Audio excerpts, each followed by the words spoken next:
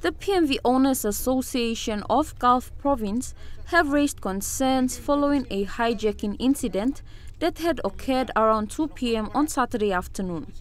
They allege that the hijacking is the result of ongoing tensions between two ethnic groups from Hela Province and Gulf.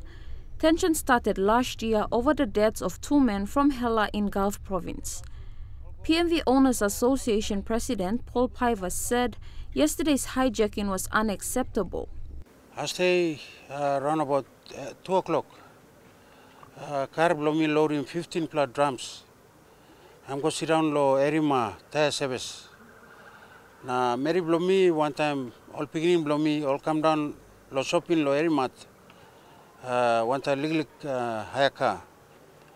Come down lo up, na all crossing me go look him, all mangi, all straight him tire. So I stay, all come, now all talk him, all driver and crew boys blow me play, all like cut him all. Paul Piver was the third victim, as the first two were Francis Milala and Joe Piver. Same time, all beginning blow me to all cross him, come look him all na. Son up stop, this like incident happened. Close to all cut him, all beginning, Mary beginning blow me too. So, all carry go all lock him lo Taripek, lo Erima, flyover bridge.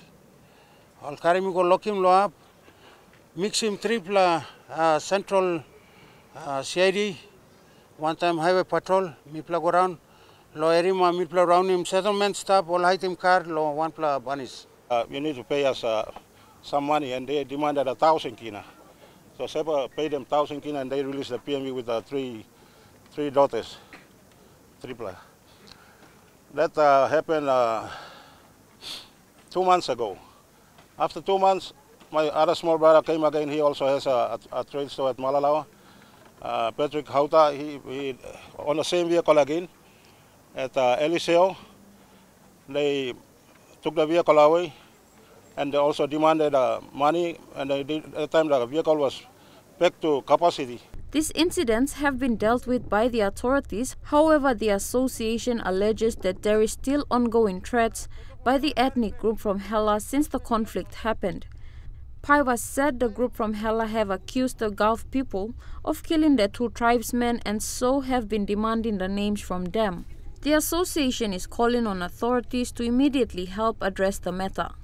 Me appeal strongly go yupla ogara lo kam na imi sim round table and na imi put and stop onto this ongoing harassment and threatening.